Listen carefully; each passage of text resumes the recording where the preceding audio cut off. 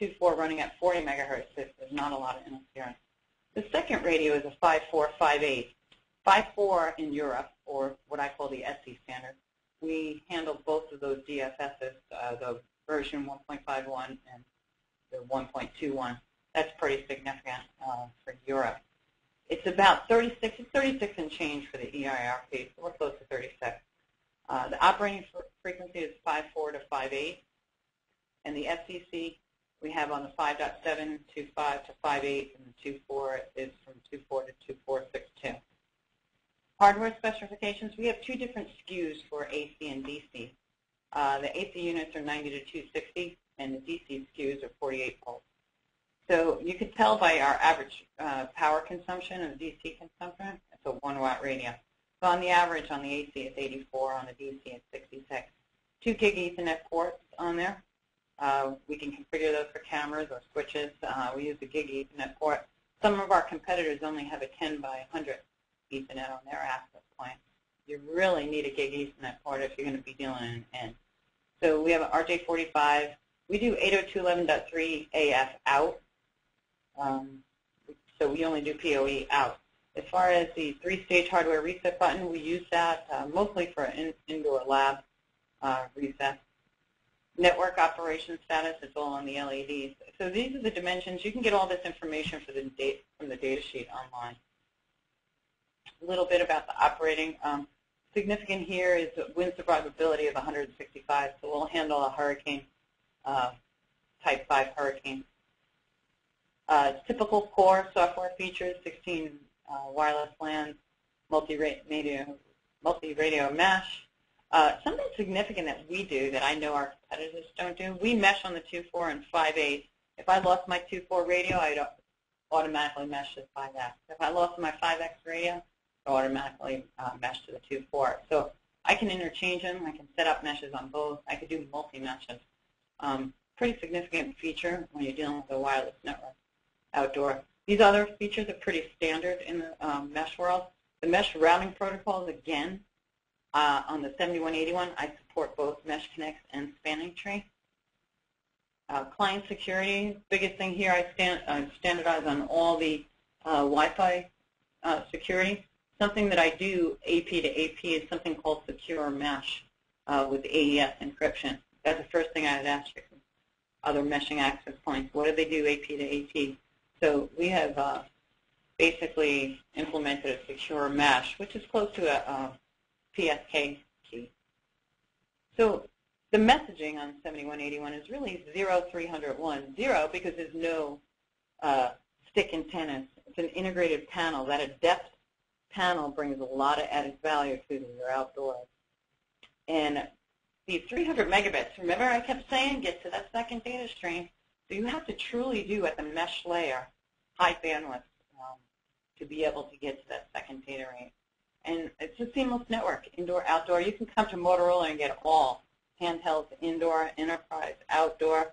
We've done a lot with our mobile computing units, and we can integrate the whole solution. So a little bit about adapt versus vertical dipole sticks. Whenever you start putting antennas really close to each other, you're going to get interference versus what we did with adapt. So we integrated in adapt the vertical and horizontal polarization for every band. So coming off of the radio, we have special features in that AP to actually get rid of interference out there and do what I call a really smart antenna technology. Something else we did was a software electronic down tilt. I had a lot of deployments over the past 10 years. If they wanted to concentrate coverage, they'd have to go do a truck roll and replace that Omni sticks.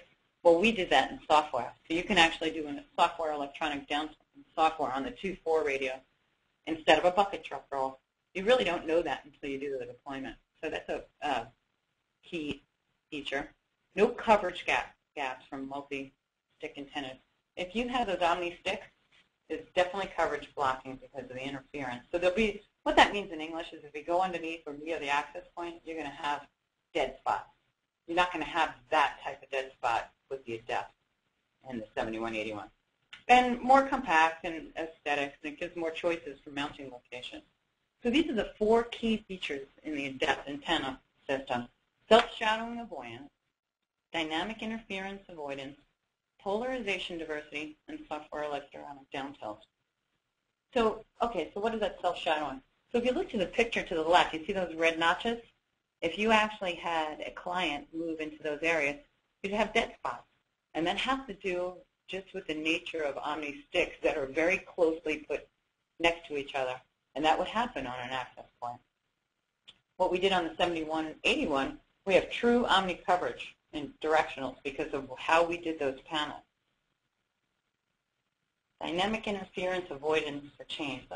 What that means in English is that on the 7181, we maximize the receive on chain 3 while ignoring interference on chain 1 and 2.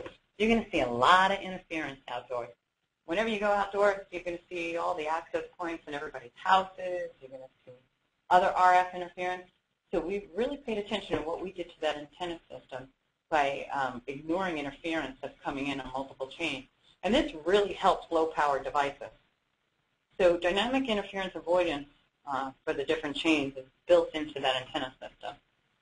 Dynamic interference avoidance for polarization, what that means is 7181 will maximize the receive on the horizontal polarized antennas while rejecting interference on the vertical. So that's basically vertical polarized signals might be coming from other stick antenna access points out there. We'll just ignore it. But we'll pay attention to what I call our low-powered clients that are out there. And this is done on a per-packet basis. Software electronic downtilt, great feature. So I don't have to determine that I need better coverage or 2-port coverage underneath my access point. I can wait till I deploy it. Depending on the height of where you place the 7181, you determine if you would actually do a downtilt. And you don't have to decide that until you actually deploy the node. This prevents a truck roll. And in the previous places, I've seen that we've had to do truck rolls and replace all the antennas with Omni downtilt. So this is a great feature, great for the deployment team. They love it. Determining the coverage with the AP71. So if you look to the left, you'll see the total today's technology. So it'll take, let's just say 6 access points to cover that area. And if you look at our 7181, our 802.11n technology, we'll need 3 to cover the same type of area. But this only works if you can support that second data stream outdoors. So it comes down to a node spacing. A little bit about Mesh Connect. So Mesh Connect is our routing engine in there. It uses a hybrid of the proactive and reactive solution. Think of the 802.11s that's coming down the pipe, the meshing standard. That's actually a hybrid too. We sit on that committee, so you're going to see a lot coming from Motorola on that. So proactive means all the routes are consistently updated for fast communication.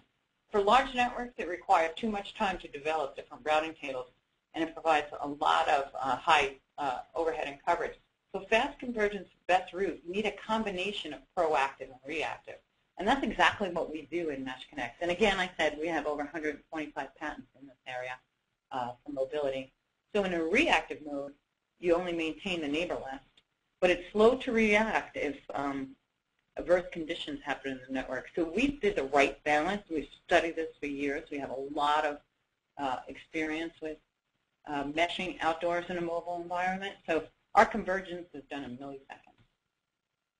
So we basically took a hybrid.